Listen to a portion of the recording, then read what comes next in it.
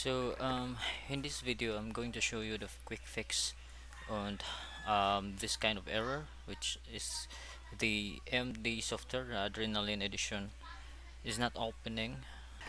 Before anything else, please do subscribe to my channel for more tutorials in the future, and that would greatly help my channel grow. So when the Windows has an update and it automatically install the update, so we got this kind of error and it's really annoying. So when we go to Windows update settings and check for the update history drivers, you can see here the last update is advanced micro devices, or the display.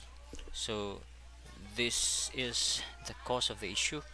So what we need to do is to um, uninstall or roll back that driver. So all you need to do is to go to the device manager by typing device manager in the search bar, and then go to the display adapters, and you can see here that there's a software, or I mean AMD Radeon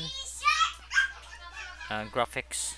So you have to double click this one and then go to driver and click the rollback. So in my case I already done that prior to recording this video. So as you can see, there's no rollback here because I already did roll back the update.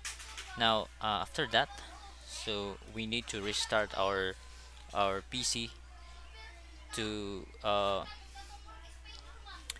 so that the changes will take effect. So stay tuned. Alright, so I already restarted my PC, and if we go here I can see already the Adrenalin software.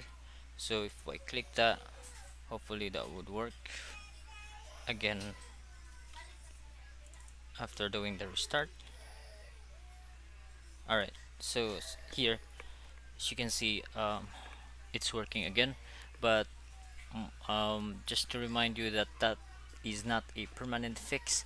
So when you run the update, or there's an update in Windows, so probably it will still download and install the application or the driver.